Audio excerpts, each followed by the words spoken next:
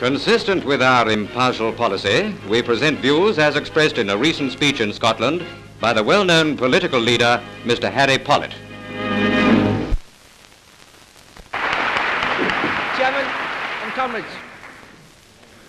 the spring finds opening out the most decisive and critical battles of this war. But it also finds the people of this country in the most critical and determined mood.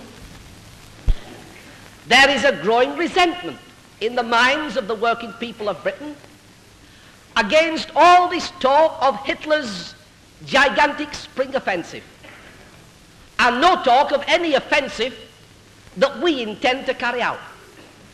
As a matter of fact, sometimes we are consoling ourselves by hoping that when Hitler lets go this next time against the Red Army will be able to stick it.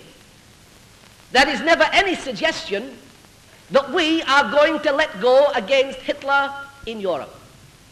Unless we do, then we should not whine or beat our breasts in the future, because history will demand of us a greater sacrifice for the delay in organizing the Second Front than what it would take if it were organized now.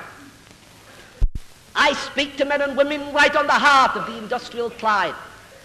I speak to men in the main who are skilled and semi-skilled shipyard workers. Not one of us has the right to cheer when a Second Front is called for unless we are prepared to face all the obstacles that are at present impeding production in the shipyards, the mines and the factories. If we are going to call for offensive action in the West, we also have to call for offensive action in the places where we work. Once that Second Front was opened, then all the feelings of frustration that are at present rampant in industry would disappear. There are millions of lads in the British forces who are capable of doing everything that the Red Army has already shown itself capable of doing since last June. The working class of Britain are made of the same metal as their Russian comrades and only yearn for the opportunity to prove it in deeds. That's my message.